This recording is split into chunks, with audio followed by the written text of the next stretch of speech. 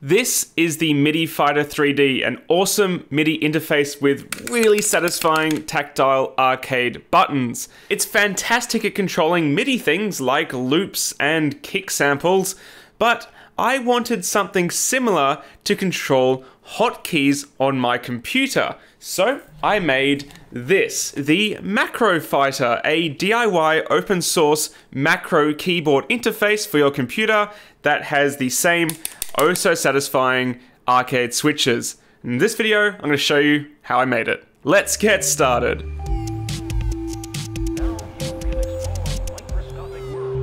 How's it going, guys? Angus here from Maker's Muse. So before I begin this video, I want to mention the fact that I'm an industrial designer and I am very skilled at 3D modeling and designing for 3D printing, but I am terrible at code. It's just something I've never been very good at, and I've been trying to push myself to do more projects with actual code, like based on Arduinos and that kind of thing. So I've been wanting a DIY macro keyboard for a very long time, and I actually bought the MIDI Fighter years ago, and I did have high hopes of using this to actually, control hotkeys and things.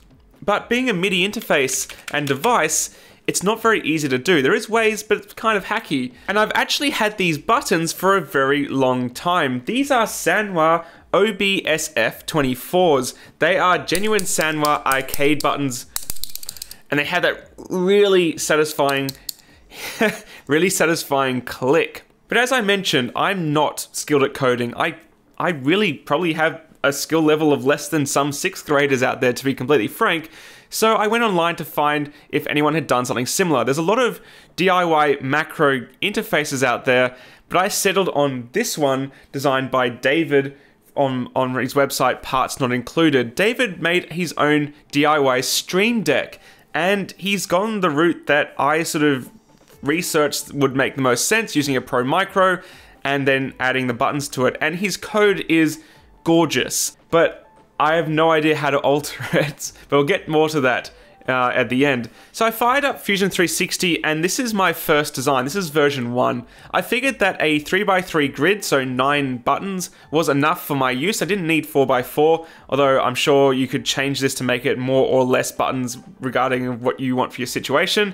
And I did some research into actually how to control or emulate keyboard presses with an Arduino, and it turns out you can do it with an Arduino Pro Micro that's running a Mega 32U4, which can emulate the USB input of a keyboard or mouse. They're also very cheap, which is fantastic in trying to keep the budget of this project low. The enclosure was 3D printed on the Prusa Mark III in some of their prototype, which is now released, Prusament, however you pronounce it. I love the sort of black sparkly look to it. It's really clean with my logo on the front. And I designed it to have these M3 countersunk screws around it to hold it in place, but it turns out the top presses down so satisfyingly that it doesn't actually even need them. In terms of the buttons being pushed into place, I did a small initial test to make sure the hole and clearances were correct, and it leaves you with this very satisfying click as they get pushed into place. But that's what I'm good at. I'm good at designing things for 3D printing. What I'm not good at is figuring out how to wire an array of 3x3 buttons. And this is where I ran into my first hurdle. When I've used Arduino before, I've used a pull-down resistor which goes to the ground via a 10k ohm resistor. And some people were using them in their button interfaces and some people weren't. And I couldn't figure out why. Again, I'm very basic with this sort of stuff. Turns out that these modern Arduinos actually have an internal resistor, which is, I think, a pull-up resistor, and you don't need an external one. But my wiring in here is absolutely disgusting, and it's a version 1. I will make a better version, but I'm going to show it to you now, just so you can understand and feel okay with the fact that even people like me on the internet who have a large following don't know everything. I know how to wire up combat robots, but when it comes to Arduino and programming, I am an absolute noob. So yeah, have a look at this monstrosity. The reason that the red is now marked with black is I went from using external resistors to using the internal ones to pull it up. And therefore it just goes straight to ground. So they're all wired to ground via a red wire. Yeah, let's pretend that that doesn't exist and we'll never speak of it again. But with the top on, you wouldn't know that it looks horrible inside.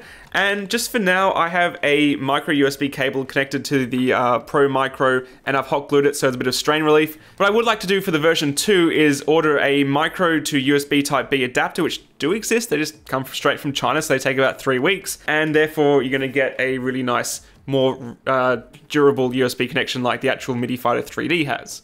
I'm actually really stoked with how the look of the device is. Like I said, you don't really need the countersunk M3s. It just seems to lock in place really well. And it's got the really nice interface. And I programmed it using David's code. Now I did get some help to modify it and hack it. So instead of just sending single hotkeys like the function keys, I got it saying like test and sentences. However, it's hacked, and this is where I'm going to pass things on to you guys. As I mentioned, I'm not skilled at coding, and I'm okay with that. I'm learning as I go, and you'll see progressively better projects on the channel with more integrated code. But I'm going to put this design up. It's completely free and open source. You can go into the Fusion source files, modify it how you like, and then program it. And please share your results with me if you do really cool things with it, because you probably have a much better grasp at coding than I do. And I really love this interface concept for, you know, maybe you're going to use it for a stream deck like David did for his awesome design, which you should go check out. Or maybe you can use it for macro keys in your favorite game, or maybe shortcuts, whatever you like. I really quite like the look of this, and this is a version 1. So I'm going to get your feedback, guys, and I'm going to make a version 2 and do an update. So if you did enjoy this video, guys, please consider subscribing to Maker's Muse. I am always learning, and it is my aim to empower your creativity through technology, and I would love to have you on board. I look forward to seeing you again very shortly here on Maker's Muse. Catch you later, guys. Bye.